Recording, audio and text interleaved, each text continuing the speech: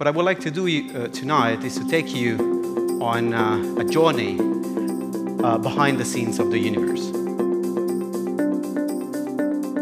In a sense, the structure of the world around us is inevitable. That's one of the real intellectual triumphs of the 20th century. Talking to mathematicians, I realized that their knowledge of math meant that they could see things in the world that I couldn't see. We're daring to seek the operating system of the entire universe at once. As anything in science, the questions are more important than the answers. The questions are where we are at the edge of knowledge. It's been called one of the most exciting times ever to be a physicist. Okay, 2 theorists doing an experiment.